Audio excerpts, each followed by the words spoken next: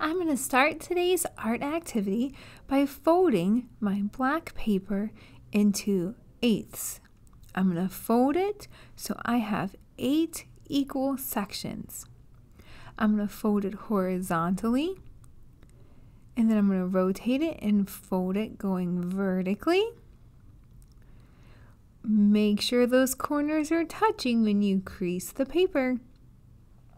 Now I'm going to fold my paper at a diagonal from corner to corner, so it makes the shape of a triangle. Make sure those corners are touching. Smooth out the paper to create a crease. One more to go. I'm going to fold corner to corner, making sure that they are lined up, and then press, smooth, and crease your paper. We now have 8 equal sections. I'm going to take the whole thing and flip it over, and I'm going to get little tiny squares of origami paper. I'm going to fold in 2 different ways today. I'm going to do a hat fold and a kite fold. There are other ways you can fold the paper, but these are the 2 basic ways that we are going to be folding our paper today. Start to make the kite fold by taking the square and going corner to corner to make a triangle.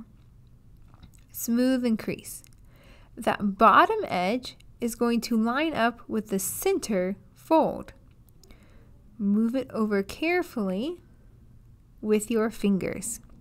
Smooth and crease. Do the same on the other side. Take that bottom angle and move it so it matches the vertical line going through the center of the square. And that is the kite fold. The next fold we're going to see how to do is called the hat fold. You fold the paper into rectangles. Then, without opening it up, fold it again in half, making it a square. Open it back up just one time and take that top line and fold it into the vertical line in the middle. Do the same on the other side.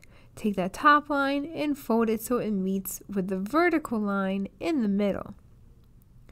And press it, crease it, and now our hat fold is finished. Spend a few minutes practicing and creating several pieces that you'll be able to use in your finished work of art. I'm going to start with my kite folded pieces of paper that I have created and glue them into the sections around the center of my picture. In order for it to be a radial design, it needs to make a pattern that goes in a circle.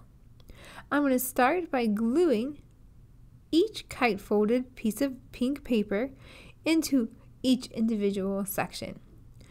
The kite fold, because of the shape of it, will fill all 8 sections one at a time. When you glue down the hat fold, it actually covers the space of 2 folded sections on the black paper.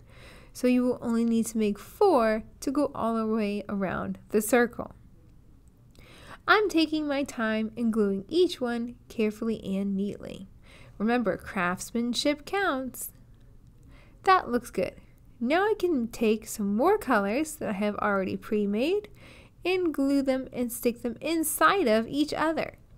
They can nest inside of each other, creating a very interesting optical illusion design. Continue this process, making sure you're thinking about a pattern. What kind of pattern can you create with your folded origami paper? I have now put some of my hat folded pieces of paper into the center. They are overlapping the tips of the kite fold. I am going to once again stick another color inside of a previous color in order to help give my design more visual interest. If some of the pieces are having trouble sticking, press and hold, maybe put something heavy on it like a glue bottle. Once you are all done designing your radial symmetry origami picture, make sure you clean everything up, put away all your extra materials, and your art project is finished for today.